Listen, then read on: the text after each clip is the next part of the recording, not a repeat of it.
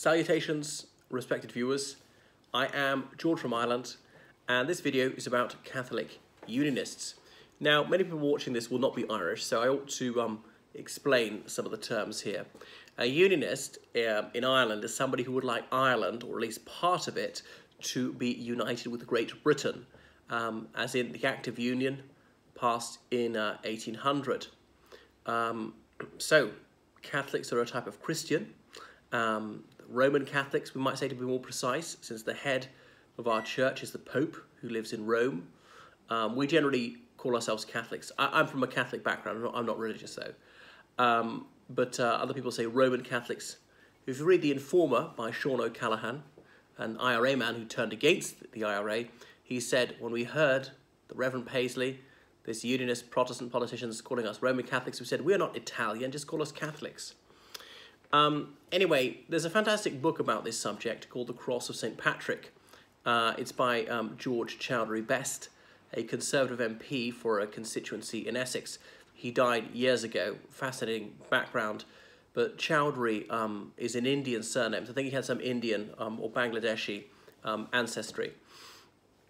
So in Ireland, perhaps 80% of the population are nominally Catholic, about 20% are nominally Protestant. Obviously, the Protestants are heavily concentrated in Northern Ireland. If you look at the Republic of Ireland, the Catholic figure will be rather higher. Of course, there's some people who are non-religious now, and we have some Muslims in Ireland. We have no other religious communities of significant size, of as much as 1% of the population, besides Muslims. So there's a strong correlation between Catholicism and nationalism. That's to say, a high majority of Catholics wanted autonomy for Ireland or total separation from Great Britain in some cases. And again, Protestantism correlated quite closely with unionism, the desire to see Ireland, or at least Northern Ireland, united with Great Britain. So The Cross of St. Patrick, this book, as in it's about well, it takes its name from the Irish saltire, as in a white field with a red X on it. That is the Cross of St. Patrick. Not many people know that. That was a flag of Ireland in the 18th century, scarcely ever used these days. That was used for the Kingdom of Ireland. You'll see it on, you'll see it in Tralee. I think it's their town flag. I've seen it on buildings in London, but I suppose people have no idea what it's really about. Various chivalric orders when we were united with Great Britain, or prior to that, somewhat connected to England and Wales, not to Scotland for a while. For various people who are honoured, got to be part of the most noble order of St. Patrick, and that was part of their symbol. But on and on. So that book by George Chowdhury Best, well, it goes back to the 12th century, to when England and Wales began to have a political connection to Ireland, not to the whole of Ireland. I shan't narrate the whole story. And so some people in Ireland accepted this, or thought it was a good thing. We should have some political connection to our neighbour. And others did not, but that was that. So you could be, if you accepted that the King of England was also Lord of Ireland, you could be regarded as a loyalist. Some people thought it was bad news, and they were rebels. Obviously, many people are indifferent or neutral, don't even think about such questions. But what we're really talking about is from New Year's Day 1801 onwards, because that is when the Act of Union took effect. Now, as an Irish Catholic, if you say that you want Ireland, or at least Northern Ireland, to be part of the United Kingdom or have some political connection to Great Britain, you're often told that you're terrible, you're a West Brit, although that expression, West Brit, has undergone reclamation. You might be seen as a Judas, perhaps accused of having sold out for 30 pieces of silver. You're a collaborator with the enemy, and as though we should assume that the English are our enemies, or to a lesser extent the Welsh and Scots, that we should definitely want to be separated. You just should go without saying. They might think it's bad enough if a Protestant wants this, but if a Roman Catholic wants this, it's absolute anathema. So it takes a little bit of moral courage to say this thing, and at times it would have taken an immense degree of physical courage, because it would have been more than worth your life to say it.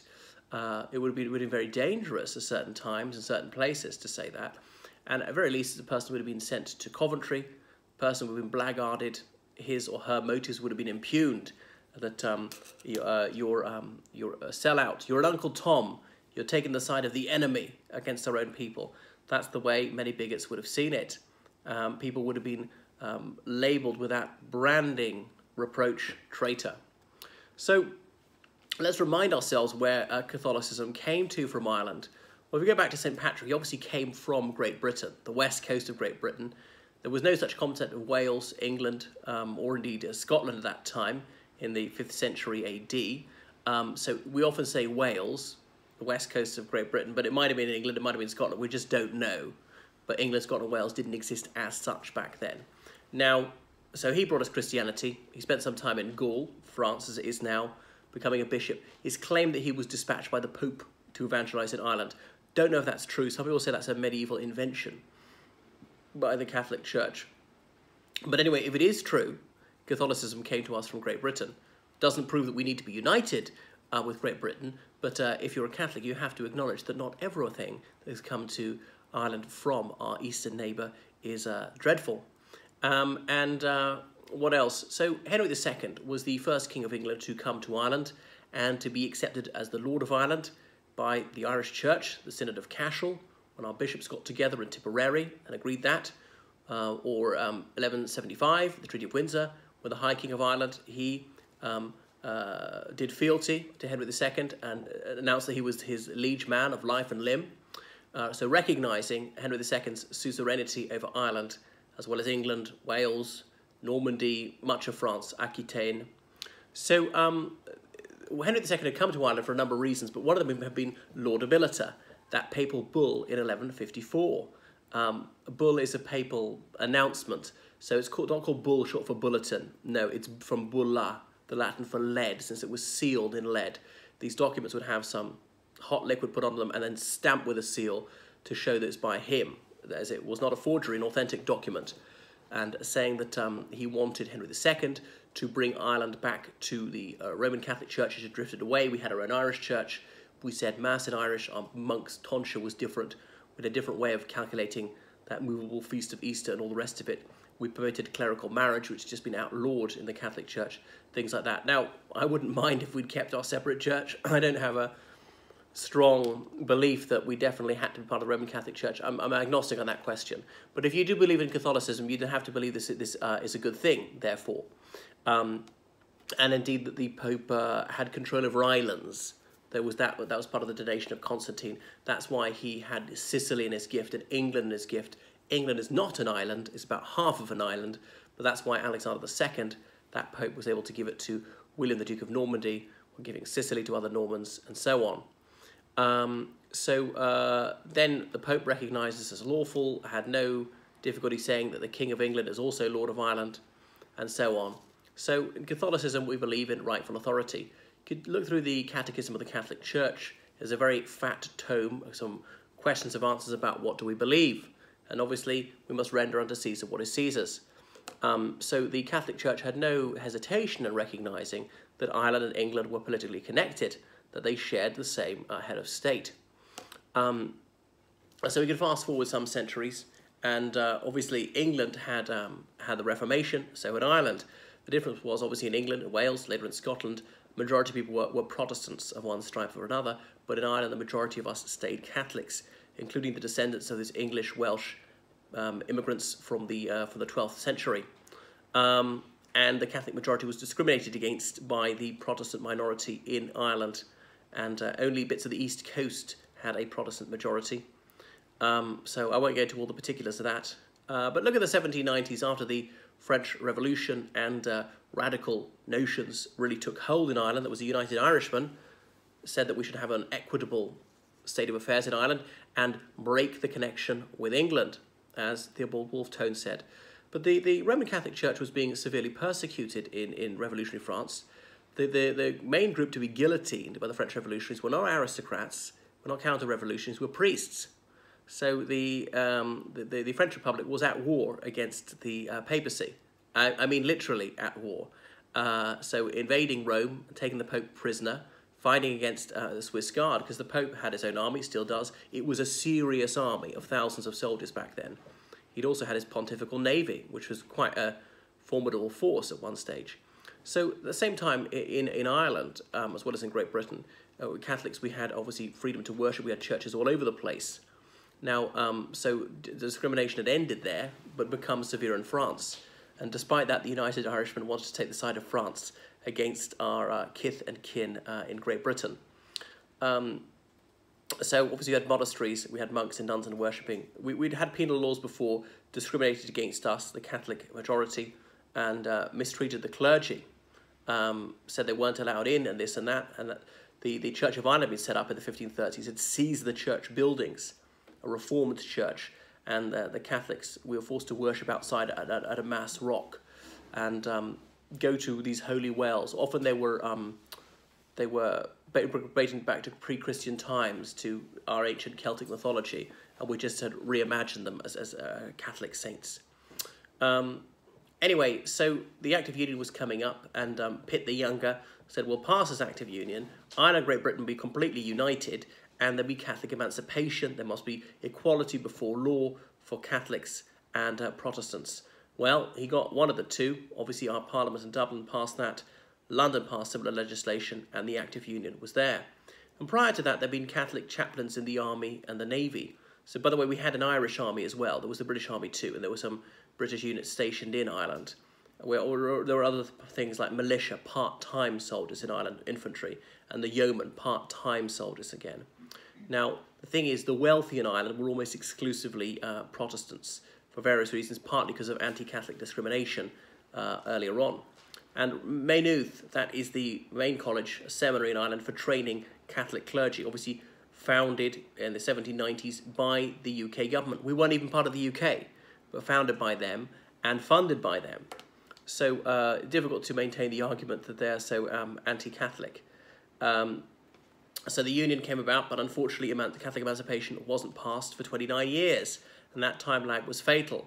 It undermined people's faith in the Union. And nationalism began to grow again. So look at the British Army, the Royal Navy, and so on. So many Catholics joined that. At one stage, the British Army was a third Irish. That's the mid-19th century, proportionally much more Irish than it was English or anything else. So British imperialism, that was wrought by us. If you think it was good, if you think it was wicked, whatever, we did it. So we ought to own it, acknowledge that. And if it is such a foul thing, as many Irish nationalists profess to believe, then we ought to say, oh, that was bad of us, and we ought to pay compensation. But we don't want that. We only want Great Britain to do that. And joining the Royal Irish Constabulary, which is the Irish Constabulary, the police, all these things involved oath of loyalty to the Crown. There was no conscription to any of these things. You might say, oh, they were conscripted by poverty, which is obviously a lame argument that have to apply to every job. Yes, everybody needs to work. That doesn't mean they don't believe in what they're doing just because they're paid for it. You do your job, presumably you think it's a worthwhile thing to do, not just enjoyable, but maybe contributing to society, maybe serving some sort of moral duty. You can't live without pay. So these things are not mutually exclusive, receiving money and believing what you're doing. Now, obviously most soldiers and sailors, if they're in a conflict, they don't really know what it's about, don't muse over it very much. They're not all political philosophers, they're not all international relations experts, or they're not all scholars of jurisprudence, but they would have some sort of loyalty to the country that they're serving. So like soldiers in the Irish Defence Forces today, do they not believe in the Republic of Ireland? Do they not salute their flags sincerely? I think they do. Just because they're paid doesn't mean that they don't believe in what they're doing. And I realise there's some people who will just do anything for a mess of pottage, but I don't think that's the case with most of us. I think there's a little bit of attachment and emotion there. Or anyway, so the RIC, Royal Irish Constabulary, that was the police. Obviously only given the prefix Royal after 1867, defeating the Irish Republican Brotherhood, this ultra-nationalist insurgency.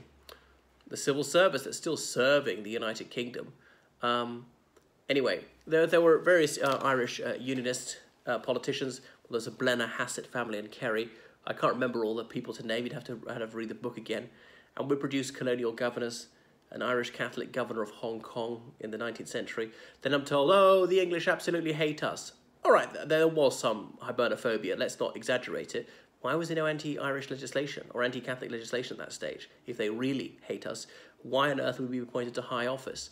You go back to even the time of Elizabeth I and A. Moore, okay, that's Hugh O'Neill, going and being educated at her court. Well, this time, well, from Henry VIII onwards, there's a policy of surrender and regrant. Our native Irish chieftains often renouncing their traditional Gaelic titles and getting a new title from the King of Ireland, Henry VIII, and it went like that. So reaffirming their allegiance to him. And yes, there were sometimes rebellions against the crown, just as there were in England, or Wales, or Scotland, or anywhere in the world. Not always for nationalist reasons like people pretend, often over, let's say, taxation, religious policy, unpopular governors, just power play. You look at the 16th century, there were far more rebellions in England than there were in Ireland, despite in Ireland the government having weaker control, because obviously the centre of government was London. Obviously in Dublin it was a devolved government, if you will. There was a Lord Deputy there who usually wasn't Irish. So rebellion stood a much greater chance of succeeding in Ireland just because the Crown had fewer soldiers there. It was just further from the king, take longer for letters to get from him and be sent back by him. Or anyway, all sorts of colonial governors who are Irish, and Irish Catholics as well, because nationalists usually say, yes, we accept Protestants as Irish, except when this seems to undermine their case. Oh, well, he doesn't count as Irish because he's Protestant. That Duke of Wellington, or various Irishmen or Prime Minister of the United Kingdom, or Lord Lansdowne, or George Canning, or John Major, or Tony Blair, or Henry Campbell Bannerman, and so on, or people of Irish stock. Sorry, am I getting that wrong? It's the other one. Bonar Law, Andrew Bonar Law, that's what I mean, not Campbell Bannerman. So, because I go by the rugby rule, if you have so much as one parent born in Ireland, anywhere in Ireland, you can be Irish. Well, citizenship rule as well. So Michael O'Dwyer, I blush to mention, was Irish, the man who was governor of the Punjab at the time of the Amritsar massacre, 1919. I wonder whether Brigadier General Dyer was as well, because he went to Middleton College in Cork. And if he wasn't from Ireland, it was odd that he'd come from India all the way to Ireland to go to school. If it was English, he probably went to school in England. There was the Martin family in Galway. They're Catholics as well. And Galway, something like 95% Catholic, elected unionist MPs till about 1900. So heroic work. It was David against Goliath, because remember, in the southern three provinces, almost everybody was a nationalist outside Dublin. You know, Home Rulers winning constituencies with 90% of the vote.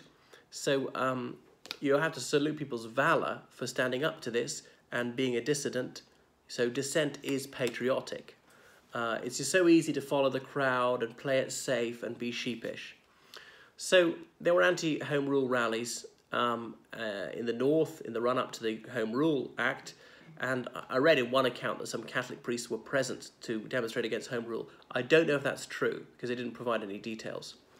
There was one professor at Maynooth who seemed to be a unionist. That was Father Walter MacDonald, and he even wrote an article in which he said that His Majesty's government had the moral right to conscript men for the British Army in the First World War, saying, we are part of the United Kingdom rightfully. You might not like it, you might be campaigning to end it, but we are legally and rightfully part of it. That could change, but at the moment we're in the United Kingdom, and a government has a duty to defend its land and all the rest of it. A government has a lawful duty to declare war. You look at the legal and moral case for the First World War as in Belgium was invaded. They didn't know anything against Germany.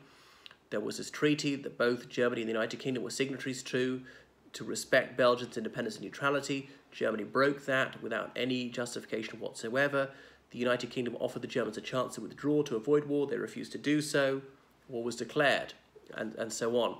So in order to win that war, you might need to introduce conscription. Let's do it. The Catholic Church did not oppose conscription in France, in Spain, in Portugal, in Germany, in Austria, in Italy, in Switzerland, in really any country in the world besides Ireland and Australia. Of course, the Catholic Church in Australia was mostly Irish. So that was that. Anyway, so the height of this Home Rule controversy, Sir Denis Henry is a Catholic guy from Derry. He was elected a Unionist MP, and he went to Orange Halls, where Orangemen voted for him to be their candidate. They adopted him at these meetings, and he was a practicing Catholic to the end of his life. No secret about that.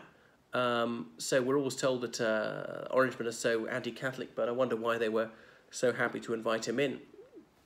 And he rose to some high position. I think he was Solicitor General for Ireland. And obviously, if there hadn't been severe intimidation from the Republican movement, more Catholics would have stepped forward. So, talk about the B Specials. That was a part of the Royal Ulster Constabulary. Remember, in 1921, the partition of Ireland, the RIC in the south dissolved, became Cardiff Corner. That's the police. And in Northern Ireland became the Royal Ulster Constabulary. And there were some B Specials, as in part-time police officers. They do their ordinary job, and perhaps one day a week they would do policing duties, but they had minimal training. And people don't like to remember this. The B Specials were founded on the suggestion of Michael Collins, sometime IRA Director of Intelligence. People say he was head of the IRA, Finance Director of the IRA, and later Chairman of the Executive Council of the Provisional Government of the Irish Free State. A bit like the first Taoiseach, that wasn't actually his title. Anyway, Collins said, well, in the north, let's have these more RIC, and they go around in threes, 1 Catholic, 2 Protestants, to reflect the religious composition of the 6 counties. But very few Catholics joined. Often they're intimidated out by the IRA, who didn't want the Royal Ulster Conservatives to have so much legitimacy. Obviously, Collins was a perjurer all the time. He was always reneging on the deal. He's sending weapons to kill the RIC, to kill Protestant civilians, even after the truce. And it's true that loyalist terrorists were also killing Catholic civilians in serious numbers. What else about Collins in this? So, and of course, there were some loyalist terrorists who infiltrated the RUC, members of Ulster Protestant Association. So for that reason, some Catholic officers resigned from it. Anyway, but there were Catholics in the B Special, certainly as late as the Second World War. And either men from the South, whether Catholic or Protestant, who were in the B Specials. And the years were so quiet in the 1930s. The RUC was so accepted, guys could live south of the border and actually go to the north, perform their B Specials duties.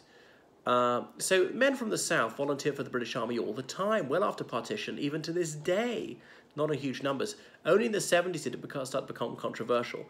Okay, there was the GAA, Gaelic Athletic Association, founded in 1884. You look on their website and it says 1887 we were taken over by the IRB, Irish Republican Brotherhood.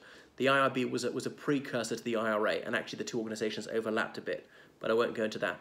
And the GAA has these sports: hurling, Gaelic football, camogie for women, and says that anyone who's serving in the British Armed Forces or the police is not allowed to join the GAA, or anyone who draws a pension from those forces is not permitted to join the GAA. So the GAA was a very nationalist force, to some extent even Republican, naming a lot of its sports grounds after IRA men. So if you grew up as a Catholic and grew up playing Gaelic games, that's another disincentive to join the Crown Forces, because you wouldn't be allowed to be in the GAA, which might well have been the centre of your social world. Some people in the GAA because they like sport, some people like the identity, the community. They might be twinned with nationalism. For some people, they're more towards the political side of it. So, you know, if the British Army was so anti-Catholic or anti-Irish anti-Catholic, there wouldn't be so many of us joining the British Armed Forces, especially after 1921, when there was an Irish army to join, where you could get a salary there, and an Irish naval service and all the rest of it, and an Irish Army Air Corps. If it really was the worst thing, surely we'd go on hunger strike rather than join. You want a job, you could join the French Foreign Legion, as well as just going to America. You didn't have to go that far. So obviously there were judges when we were part of the United Kingdom, swearing oaths of allegiance, and many of them were Catholics. Then we took a look at the political parties. We always think unionists, that's a member of the Ulster Unionist Party, or nowadays mainly the Democratic Unionist Party. That's true, but there were other parties that were pro-union. Look at the Northern Ireland Labour Party. So the Northern Ireland Labour Party said, yes, we want to keep Ireland part of the United Kingdom, but we're not going to make a song and dance about it. We're not all about King Billy. We're not going to display the British flag, because some people, you know, they will vote NILP, but they don't want to overemphasise British nationality. They care about helping the poor, social justice, the class struggle. That's what really matters to them. So some people who come from a nationalist background might be willing to join the NILP, but if we're going to be constantly waving the red, white and blue, that would be a bit much for them to stomach. So, but the Northern Ireland Labour Party was pro-union. Another thing is the first partition in Ireland was the partition of the labour movement. Trades unionism was mainly an urban phenomenon, so Belfast, part of the UK Labour Party, and Dublin, a separate Irish Labour Party. And then eventually the UK Labour Party wouldn't let Labour in Northern Ireland in, so the NILP had to be separate. The Liberal Party also existed in Northern Ireland. Remember, to the 1880s, the Liberals were the major party in Ireland, and the Home Rule Party supplanted them. Anyway, but the Liberals stood for Parliament in Northern Ireland from partition onwards, and they only ever had one MP, Sheila Murnaghan, who was a Catholic lady who'd come up from the south, a barrister, I think the first woman called to the Bar of Northern Ireland. So she wanted Northern Ireland to stay in the United Kingdom. She took the oath of allegiance. She was in the Stormont Parliament, by the way, not Westminster. Because remember, in Northern Ireland, you elected an MP for Stormont, the Parliament of Northern Ireland. You also elected an MP to Westminster. Confusing, I know. So about 60 members of Parliament in the Northern Ireland House of Commons, about 12 MPs from Northern Ireland in the Westminster House of Commons. So they're both called MPs. So which one's which? You mean Stormont MP or Westminster MP? And the constituencies overlapped. Obviously, the Stormont constituency was much smaller because there were more of them. Okay, so yeah, there were Catholics who joined the Ulster Unionist Party all the way through. They were told the party was so anti-Catholic, there was no rule against Catholics joining. Why would they just not ban us from joining if they really hated us? Louis Boyle, famously, brother of a NICRA leader, he joined the UUP, but unfortunately there were some bigots in the UUP and he felt he couldn't make a career in it. If you read The Price of My Soul by Bernadette Devlin, that People's Democracy firebrand leader, she recalls a Catholic guy, Mr. O'Hara, who was known to be unionist, and this is the late 60s, when it was not exactly the height of fashion in the Catholic community.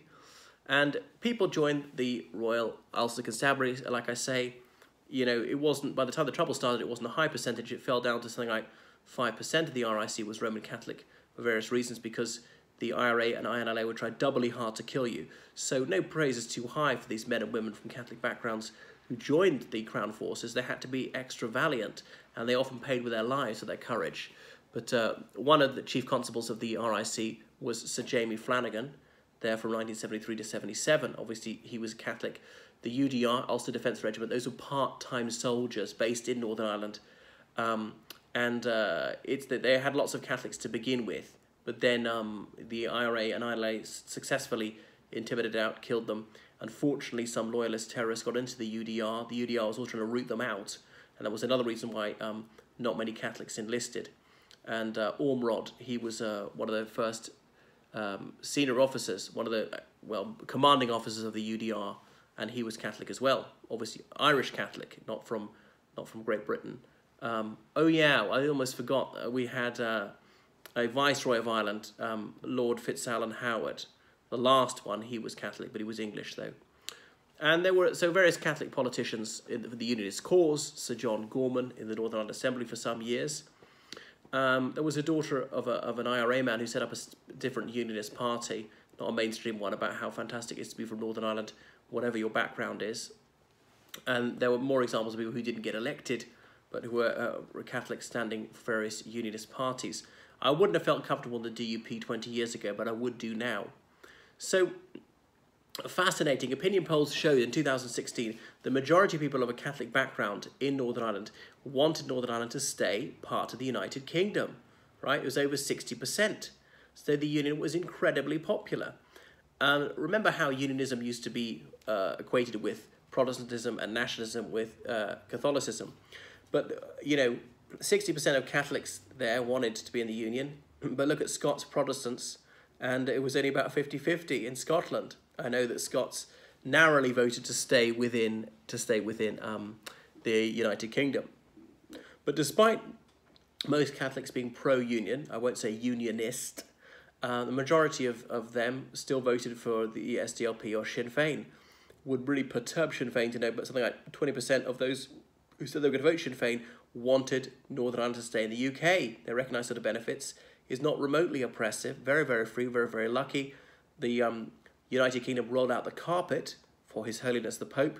At the time, the Republic of Ireland wouldn't countenance him visiting, and many traditionalist Catholics felt that the medium political class in Dublin 4 is anti-Catholic, despite people coming from Catholic backgrounds constantly castigating the Catholic Church. So, yes, there was anti-Catholic bigotry, and the most heinous crimes were committed by loyalist terrorists, killing people simply for our religious denomination, which is, of course, utterly despicable, reprehensible beyond words. But that doesn't mean that's not unionism per se. That's not what the union is all about. We can have equality. We can treat people decently. We don't have to have any religious or ethnic prejudice. So plenty of nationalists, I could even say Republicans, who took oaths to the crown. Michael Collins, well, he said, "I will be faithful and bear true allegiance to His Gracious Majesty, George V, King of Ireland, and his heirs and successors." I haven't got his words exactly, but he swore an oath of allegiance to George V in order to enter the House of Commons of the Irish Free State. I suppose it would briefly be recalled. We then set up the Oireachtas, as now became the Dáil Éireann. Likewise, Eamon de Valera. He agonised about it, but finally in 1927, he took an oath to George V as King of Ireland. Remember, from 1922, when the Irish Free State was established, George V was not only the King of the United Kingdom of Great Britain and Northern Ireland, but also the King of Ireland. Although the title King of Ireland related to the 26 counties, not the whole 32 counties of Ireland. You could call him King of Southern Ireland, but somehow that doesn't trip off the tongue. So, what was Collins? Was he an absolute charlatan for saying that? I know he hated doing it. He still did it. De Valera, if you're really a man of your word, you shouldn't do it. And remember, the Catholic Church teaches not to take oaths unless you're absolutely sincere about them. So someone can be a nationalist for absolutist reasons or for more instrumental reasons. I'm a nationalist because I'm a nationalist and we're separate and that's it. And even if it makes life worse, I want to separate. Some people are more pragmatic. Does it make life better? Does it make life worse? Look at the economics of it. So the expedient reasons for leaving, oh, well, we'll be richer, or we're discriminated against, those are largely gone. No loyalist terrorism now. There's no objectionable conduct from the Crown forces. That's long over. That was a consequence and not a cause of the Troubles. And the Crown forces have not killed a single person since 1994. And in that time, scores of people have been slain by dissident Republicans. Not just the Omagh bomb, but since then, people that they claimed were drug dealers. So 29 of the Omagh bomb, and lots of people that they said were petty criminals. You know, we have another death penalty in Ireland for decades. Even then, it was only after a fair trial. Only for grave offences like murder have a chance of appeal, could still be reprieved. So they're absolutely savage, these dissident Republicans. And who of the dissident Republicans killed? Almost everybody they killed was Irish. There were 2 English soldiers in 2009. Since then, everybody else was Irish, and almost all of them were Catholics. So there's some defenders of the Catholic community. So Catholic unionism is a long and honourable tradition, one which I hope to contribute to. My county, last time a unionist stood for Parliament, well, still for Dáil Éireann, as it was, 1987, Stan Gebler-Davies, who scored a remarkable 0.4% of the vote. It's an achievement I hope to emulate.